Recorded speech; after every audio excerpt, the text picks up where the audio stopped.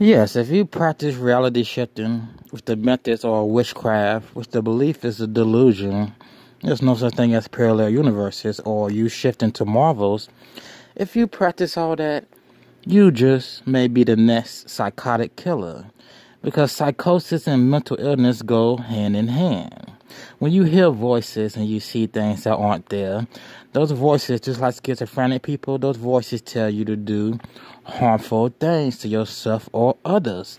That's why when you go to the doctor for psychosis or hearing voices or paranoia, when you go, you are deemed unsafe to yourself and others around you. Especially if you tell the doctors you did some spiritual awakening on YouTube, and ever since you did that spiritual awakening, you have had intrusive thoughts. You've been hearing stuff, seeing things, you've been acting strange, your moods have been up and down, you don't know what's going on. When you go to the doctor and tell them that, they're going to deem you unsafe. They're going to deem you unsafe because the doctors, because the so-called medical world, they have known for a long time that spirituality outside of Jesus Christ, spirituality leads to violence. It leads to violence in its host. This is well documented. I don't know why YouTube doesn't act like this is well documented.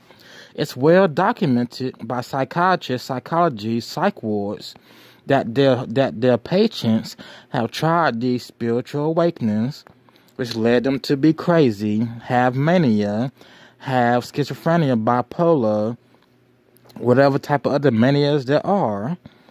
Okay? Even the patients of psych wards get on YouTube and make videos, and they tell us why they went to the psych ward, what happened, what they did to become psychotic, what they did to become deemed unsafe to themselves and others, and how they got out.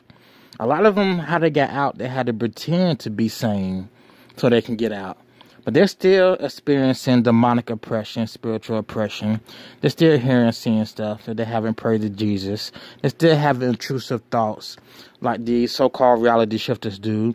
And intrusive thoughts would be thoughts of violence. You don't always have to hear voices of violence.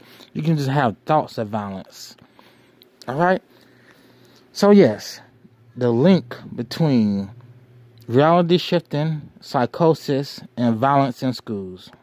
There you go. This has been Awkward Occurrence, Awkward Entertainment, and I will see you in the next video. Spiritual awakening, dog. Nothing but the devil. Nothing but your destruction. Your path to the lake of fire. Thank you.